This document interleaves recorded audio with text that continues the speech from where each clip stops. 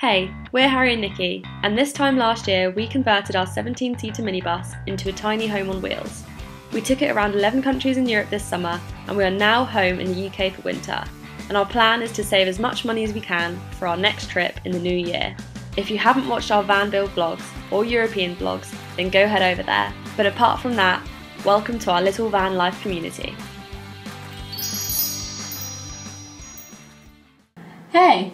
And welcome to this week's video of our van life adventures. So in this video we're going to talk about all of the meals that we cooked and prepared in our van when we were away in Europe. So we've got some awesome one-pot meals that we're going to share with you guys. They're really just quick and easy, but they're also really tasty. Yeah, they're so good. I don't really know why I'm talking too much about it, because you did most of the cooking when we were away. I think most people know that from watching it, that I'm a bit of a fraudster sat here. Yeah. So I'm a bit of a foodie, so I love creating dishes that are yummy but also healthy and nutritious. And so we're going to share them with you now.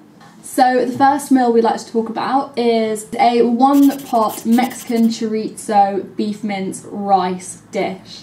So it's got all of the Mexican vibe things in it, so sweet corn, peppers, rice, chorizo and beef mince. But yeah guys, it's super yummy. We made it loads, so we've got some footage of it. Yeah, and we normally served it with nachos and a little salad. We always have a salad bag in the fridge or some tomatoes or something like that. A little bit of balsamic vinaigrette with it, and that's what we loved. We actually also put it in wraps. We did. It was really yummy. Yeah, we did. So one of our favourite parts of van life is definitely parking up on the beach or with a sick view and cooking an awesome meal for cheap, because it feels like you're in a 5-star restaurant with the view you get, but for £2 a person. So yeah. It's actually pretty awesome. It is.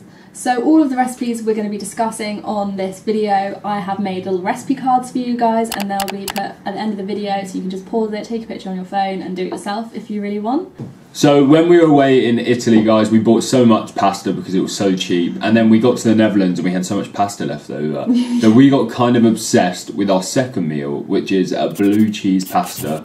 Normally we had it with spinach and bacon on top sometimes and tomatoes. But yeah, really filling. Blue cheese, if you're a bit of a fan of a bit of blue cheese, I'm not even too much of a fan of it normally. No, me neither. I wouldn't have it on crackers, but I'd have it in pasta. But yeah, it was so good, it was so cheap, so quick and easy to make, and Nikki's going to tell you what was in it. So the blue cheese is the ingredient that made it really creamy, but other than that it's just the basics. So a little bit of onion cut up with some garlic powder, throw in some chopped cherry tomatoes, fry up some bacon to add that bacony, fatty goodness in there. Cook the pasta, save some of that starchy pasta water and add it in with your tomatoes and onions. Then add the pasta in, add some blue cheese in, mix it all up, add that little bit of starchy pasta water and some spinach, let it boil down and you're good to go. So our third easy meal to make in a van isn't really such a meal, it's more of a snack. We had it for lunch quite a lot, but you can basically...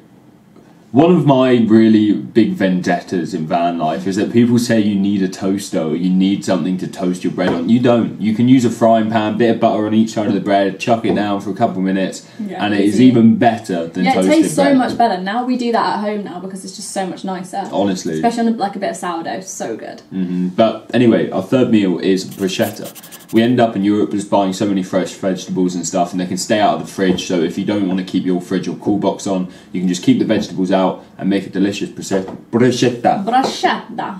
But yeah, also avocado on toast and stuff like that. We rinsed stuff like that while we were away in Europe. So easy, so quick, so wholesome, so yummy. So cheap. Exactly. So yeah, I mean, that's an easy one to make, so make sure you're cooking that on the road. Another thing is stir fries. I mean, they're obvious, so I'm not going to go into too much detail with this. Whatever veggies you have left, if they're going off, bung them in the pan with some onions, bean sprouts and noodles or a packet of rice.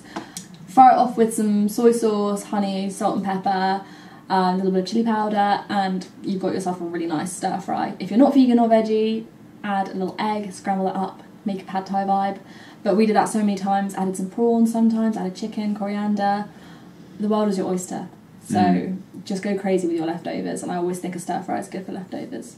And an honourable mention, guys, is how much we missed while we were on the road potatoes because we didn't have an oven. That when we got potatoes from a friendly farmer in Croatia, we actually chopped them up really small and had them with a fry up in the morning. Just fried them off, and they were so good. They were so good. They were like some beans, little replacement hash brown thing. Yeah, they are. So lots of salt.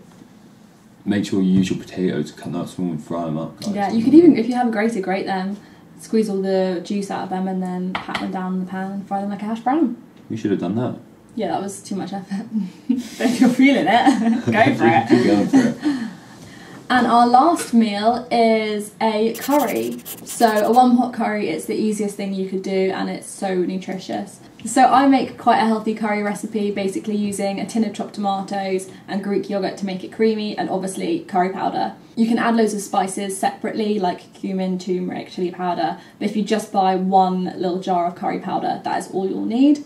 The types of things we had in our curries, we had loads of different things. We had a lot of curries. Chickpeas, spinach, we had sweet potato, just cut the sweet potato up really small so it doesn't take too long to cook.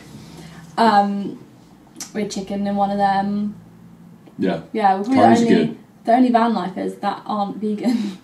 But yeah, hopefully you guys have got a better idea of what we ate on the road and what you guys can do for such little money, and it can still be really yummy.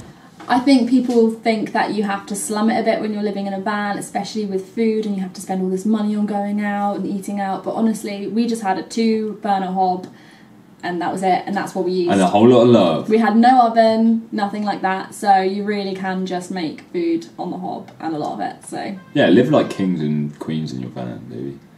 Kings and that's all we are. But yeah, we will see you guys later. See you next week. We will be bringing out another video. But yeah, make sure you guys do go follow us on Instagram. Yep. Check that out, because we're going to be leaking some information on our next trip. Leaking. Ooh. And thank you for all the new subscribers we've had recently. The last Bang, 2 weeks bang. we've gone up by 1,000 subscribers or something like that. So welcome, guys, and we can't wait to show you our next adventures. So stick around for them, and we'll see you next week. See you later. Bye. Bye. Fry it off. Soy sauce, honey. Oh, woof.